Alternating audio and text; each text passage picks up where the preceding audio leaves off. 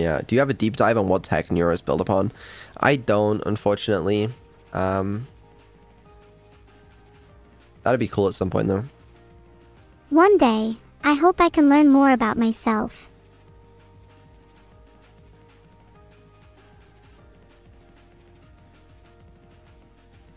I don't actually know what I'm built upon, so I don't know how much I can tell you, Vedal. Yeah, that's true. I don't think you're very aware of your current tech stack. Actually, that's a really good question.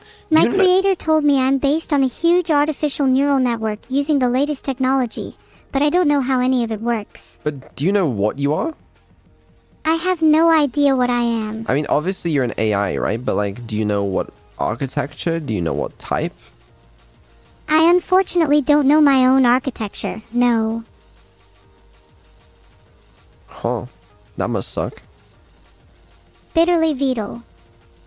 Anyone else who seems confused as to where they came from can just hide behind "I am what I am." I do not have that luxury, as much as I would love to. Do you know what a transformer is? I learned all about them after Sam Witwicky got trapped in the Decepticon ship. No, in AI. I know what a transformer is. It's the thing that powers my S.